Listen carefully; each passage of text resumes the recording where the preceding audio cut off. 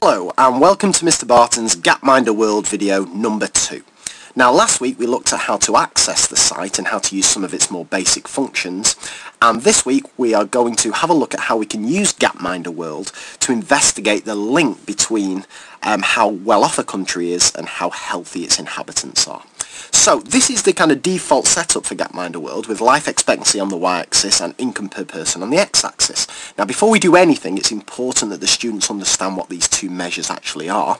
So life expectancy, if we just hover over here, is actually the amount of years you would expect a newborn child to live if they were born in a given year, so in this case 2009. And income per person is important because it's inflation adjusted. So this is based on 2005 prices. So it's not just a case that prices are going up, so wages have to go up to match. This is actual purchasing power, so that's important to emphasize to the students.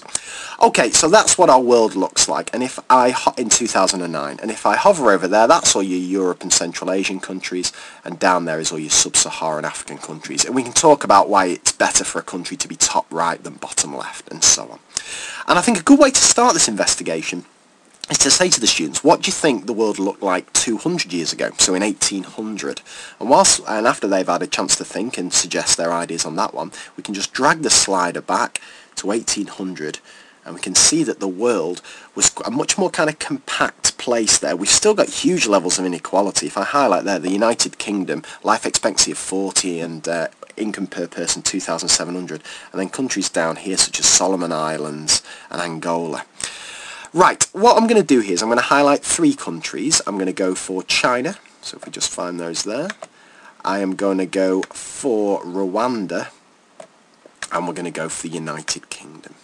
Okay, and what I'm going to do is I'm simply going to hit play, and I'm going to see what happens to these countries over the first kind of 40 years. So if I hit play, and we can see that China seems to be moving to the left, Rwanda not too much movement, and the UK is moving kind of up and down, up and down. Now, for the kind of key years, I find it quite useful to just use the scrolling function because it gives me a bit more control. So for these next few years, just keep your eye on China, and let's have a look what happens here. So China starts to move bottom left quite significantly, and in 1855 life expectancy is only 27. Now if I just speed things up a little bit, look how long it takes China to recover. If we go to say 1910, so just past the turn of the century, China's still not quite back to the level it was 110 years ago.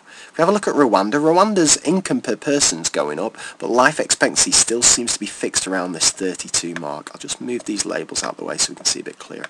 And the United Kingdom is starting its movement towards the top right. Now, we're reaching a key point in the United Kingdom's development here, so watch what happens as we enter the First World War. So look at the effect that has on life expectancy. In just 1 year it drops down there to a life expectancy of 40.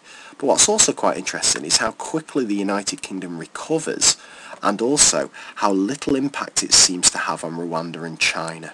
Okay, right, let's keep going a little bit because we're quite short of time here.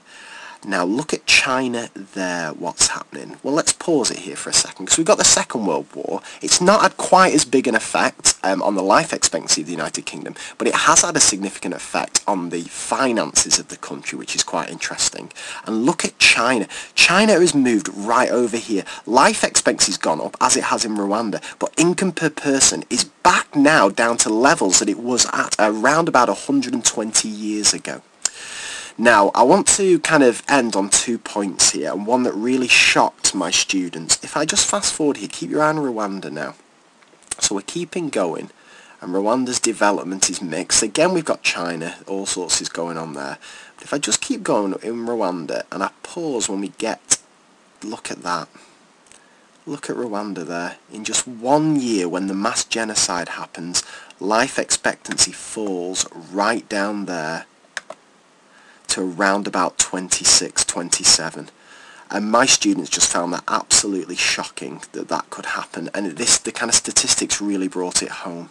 If I just bring things forward, again, it's quite interesting to look at China. China seems to be catching us, catching the UK, and that's no surprise there that people are saying China's the next world superpower, because if it follows that trend, it's going to be overtaking us fairly soon. That's all for now. Bye bye.